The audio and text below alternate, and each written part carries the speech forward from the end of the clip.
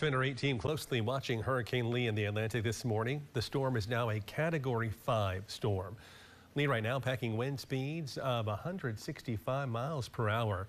The forecast track shows it likely to pass north of the eastern Caribbean. The track after that unclear.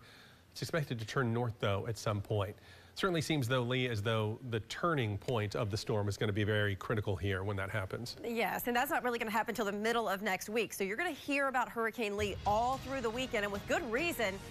It strengthened from a Category 1 to a Category 5 in 24 hours. Now it's moving west-northwest at 14 and could reach about 180-mile-per-hour winds before it slowly starts to nudge down. It's a Category 4 Wednesday of next week. You can see still well east of the Bahamas, and we have to wonder about when it's going to make that turn to the north, because Florida looks really out of play at this point, but a jet stream could come down, and it depends on how strong that jet stream is when it's going to pick this up to see if anyone along the U.S. coast would be impacted.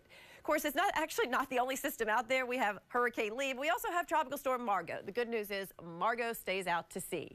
So with 165-mile-per-hour winds going up to 180, I wanted to check in to see how this Hurricane Lee compares with some of the strongest hurricane winds ever recorded in the Atlantic Basin. The strongest was 190. That was back in 1980 with Hurricane Allen, but 185 Labor Day Hurricane Gilbert, Wilma, Dorian. So this is very close to one of the strongest hurricanes out in the Atlantic. So I wanted to show you a live picture right now along Bayshore, the Winters in Yonkers camera.